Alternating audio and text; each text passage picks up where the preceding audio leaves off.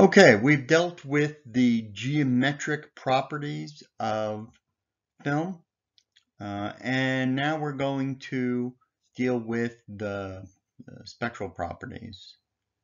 So here we have a figure showing how film is exposed for a simple case of, here at the bottom you'll see a non-turbid ocean where most of the incident radiation is absorbed, and a sandy beach adjacent to it that reflects most of the incident radiation. And so you have incident light, and then moving up one step, you have little radiant flux leaving the scene for the non-turbid ocean, and lots of radiant flux leaving the scene for the sandy beach. That passes through the lens. This then exposes the silver halide crystals that are trapped within the emulsion of the film. So on the left, you have the crystals are exposed, but the image is latent because it requires developing to actually change the color of the silver halide. So on the left, you have the light has come in and modified those silver halide crystals. On the right, it hasn't, because there just isn't a lot of energy leaving the scene and incident upon it. And then after you've gone through the development process, what you'll see is that the latent image is revealed. So on the left, you're going to have dark crystals. On the right, you'll have light crystals. And so this is a negative. So the area that was ocean water that was dark is now bright, and the area that is bright is now dark. And so that's why it's a negative. And then you make a print from that and reverse the process to come up with a positive image. Here are two what we call black and white images, or grayscale images. One is on the left, panchromatic image, so all of the visible light has been recorded as a single image. And on the right, there's a black and white infrared image that is just showing you the brightness in between 700 nanometers and 900 nanometers. You may remember that I defined the photographic infrared as between 700 and 900 nanometers because that's what can be picked up on film. So on the left, as we look at the differences between this black and white infrared, the vegetation on that little island is brighter. The marshes, the vegetation is, the marshes are the area to the right of the image. That's also brighter. In the panchromatic visible on the left, you can see more details of watercourses. Okay, that's because black and white infrared is absorbed by water, and therefore you have higher contrast between the water and adjacent areas. So in some cases that's good, because for instance, some of those low marshes you can see with greater clarity, but you can't see where, for instance, suspended solids are in the water column. It's no longer there. Again, we've seen these two photos before. At the top, it's a panchromatic image. At the bottom image is black and white infrared. And I just want to do a comparison. The advantages of panchromatic film is it represents brightness in a way that's similar to the human visual system. There's more detail in areas covered by shadow. There's usually better spatial resolution than black and white infrared film, and there's better penetration of water. The advantage of the black and white infrared is that there's better penetration of haze. It emphasizes wet and moist areas, So black and white infrared has been used for mapping wetlands, for instance. There's good differentiation between hardwood and conifer areas, and it can detect stressed and dead vegetation, and we'll talk more about that as we go along. And I just want to show you, though, that good differentiation between hardwood and conifer. So hardwood would be broadleaf, conifer is needleleaf, and I want to show you the relationship between the signatures for that deciduous or broadleaf and coniferous on a map of wavelength versus reflectance. And because there is that distinction, you can see it in the image. So we often go back and forth between a spectral signature and how things look in the image. Color film has 3 layers of emulsion, which record red, green, and blue light. And so there's a color image of that same Tivoli Bay that we looked at before. 2 kinds of color images. One is that normal color as we see it, and then false color infrared. Okay, and false color infrared, if we look at the figure in the upper right, we see 4 colors that are incident on the film: blue light, green light, red light, and near infrared light. Okay. On color film, blue is recorded as blue, green is recorded as green, and red is recorded as red. So we get true color. Color infrared film is set up in such a way that green light is recorded as blue, red light is recorded as green, and near infrared light is recorded as red. So the first thing you notice with a false color infrared image is that vegetation shows up as red because the vegetation is very bright in the near infrared, and therefore the image is going to be red in areas where there's vegetation. And one thing about false color infrared is you can see distinctions between areas of varying vegetation, particularly like within that marsh area, show up better than they would in a color image. And the distinction between some of the areas with drainage features and areas without them also come up better. And bright areas in the visible show up as cyan. And that's because those areas are bright in green and red in the real world, and therefore show up as blue and green in a false color infrared or color infrared image. And so blue and green together make cyan. And here's a table that just gives you a notion of what objects show up as certain colors in normal color and color infrared. And it probably makes sense to go through and make sure that you understand why certain normal colors are associated with certain color infrared colors. Advantages of color infrared film. It shows the presence of vegetation easily. Here on the left, these are 2 images of a portion of a campus. On the left, we have color infrared. On the right, we have color.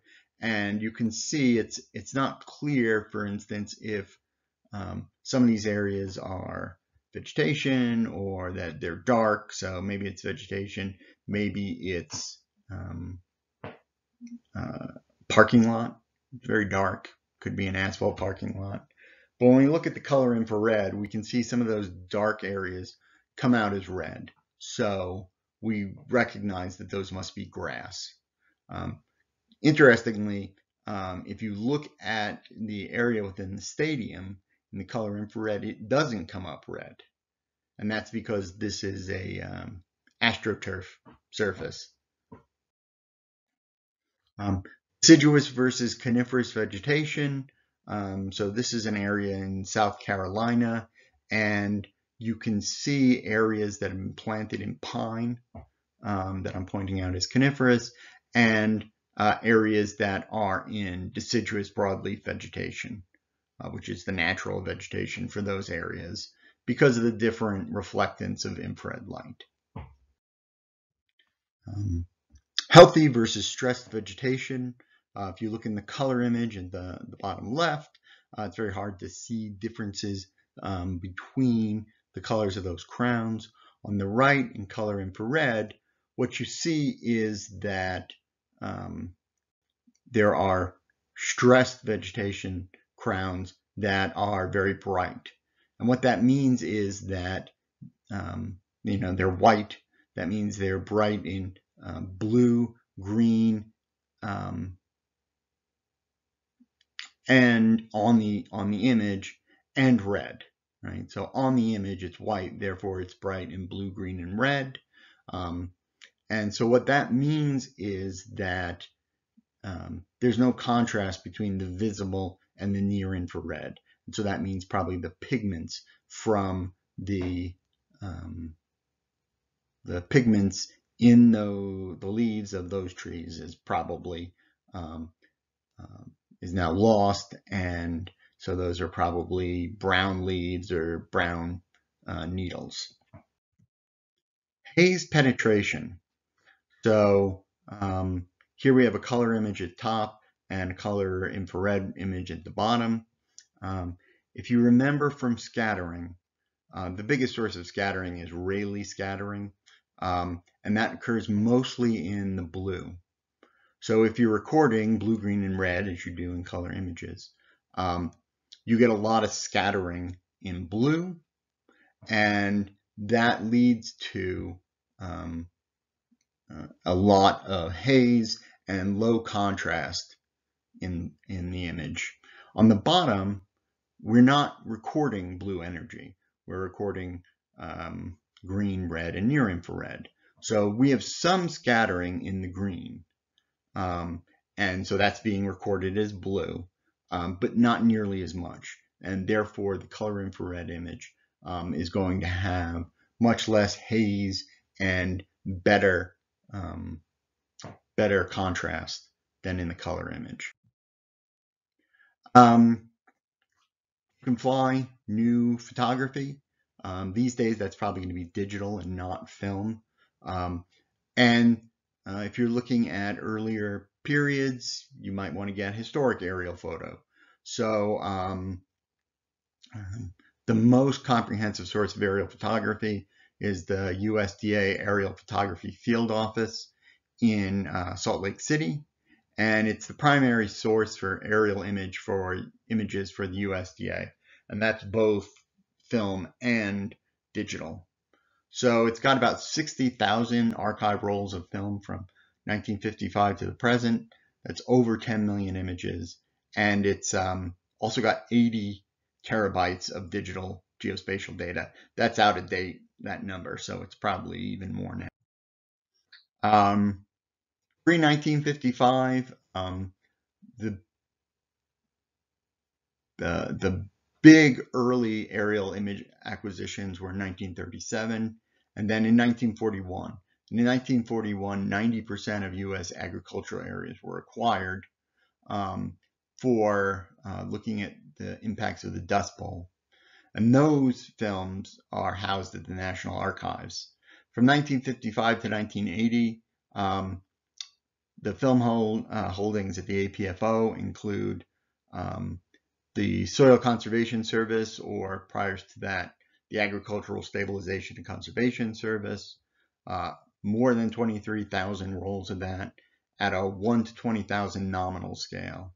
They've also got about 19,000 rolls of Forest Service film for just national forests. And then that Soil Conservation Service, that's the later film, and that's about 2,000 rolls of film. Two big USGS photographic data sets, NHAP and NAP. NHAP ran from 1980 to 1989.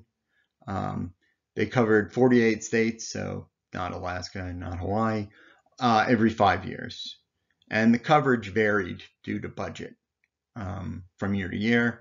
They collected 1 to 58,000 color infrared and 1 to 80,000 black and white images. This was at a 40,000 foot flying altitude, so you get about a 2-meter spatial resolution. NAP was collected from 87 to 2003, and it replaced NHAP. Again, the USGS coordinated it, 48 states and Hawaii on a 5 to 7 year cycle. And that's at 1 to 40,000 scale, which is about a meter spatial resolution. After the NAP program, the NAIP program began. So that's an annual coast-to-coast program. They don't cover everything every year. They make orthophotos out of that. It's available at 1 meter and 2 meter resolution, and it's a 5-year cycle for 1 meter base map replacement. It's leaf on and peak growth, and they do it over a very short period so that you really get at peak growth no matter whether you're near the start or the end of a given year's collection. You can either get it as full spatial resolution, digital orthophoto quad tiles, or compressed county mosaics. And so they compress it, so you lose some of the spectral details that you would want to have for instance, digital processing, but you can view a large area with relatively small files.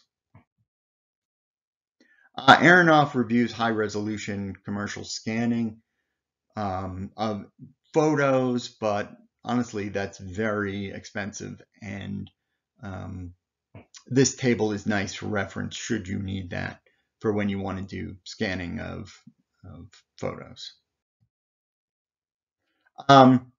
Electronic frame capture systems are replacing, or have replaced for the most part, chemical emulsion of photos with a digital sensor.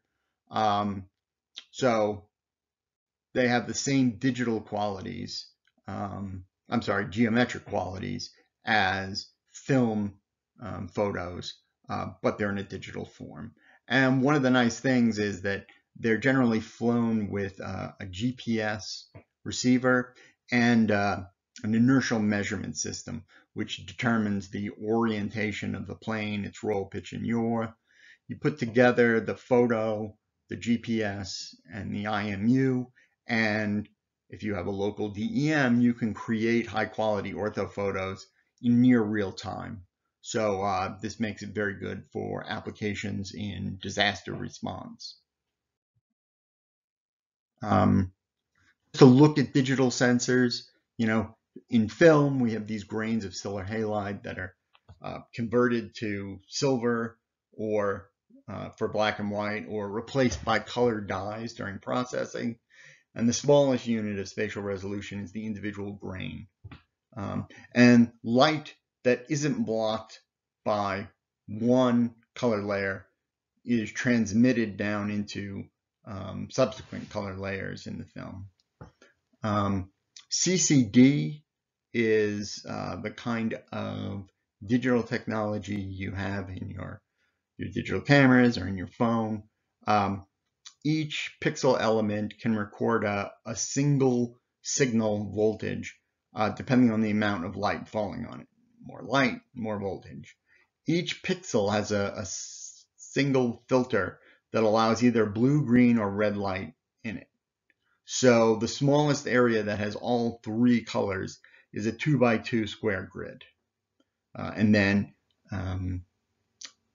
resampling of the image is done so that you get all three colors for each pixel, but it's an approximation.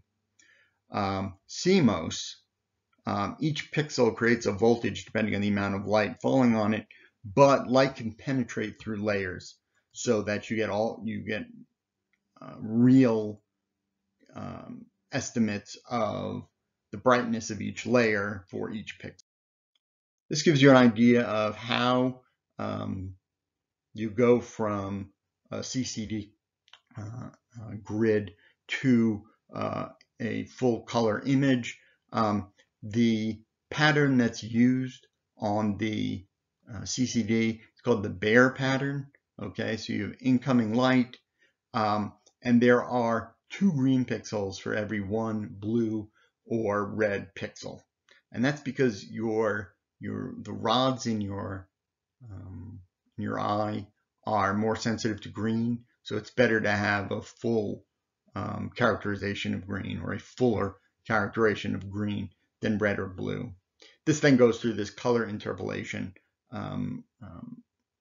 processing, and the missing colors are filled in from adjacent pixels. Types of digital cameras: you have large format digital cameras. Some of them use multiple cameras, so it might have 4 cameras, or 5 panchromatic, blue, red, green, and near IR. And again, it probably would have higher resolution for panchromatic than for color or infrared. You might have a single digital camera with the Bayer pattern, or you might have multiple camera design using a single detector per camera. So for instance, you might have 4 adjacent CCDs with separate filters, and each one will record 1 color. This will then need to be registered one to another spatially. Trade-offs between film and digital images. Film and digital imaging require different pre-processing. Digital cameras produce data that can be used in real time. Film products have to be developed. In contrast to Aronoff, automated approaches to stitching adjacent digital images together do exist. And then digital images can be checked during flight to assure that the correct areas have been flown and that they're properly exposed. Digital photos can be turned into orthophotos in a rapid automated process. Digital cameras have greater radiometric resolution, so they might have 2,000 levels of gray versus 256 more or less for film. And digital cameras can detect a wider spectral range and are more consistent from one acquisition to another.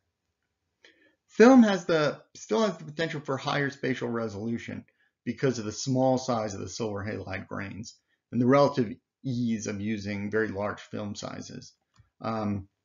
So for instance, a digital camera would have to have a gigapixel resolution to match the resolution of a 9 by 9 inch photo. Still, it's now more often used by aerial survey farms.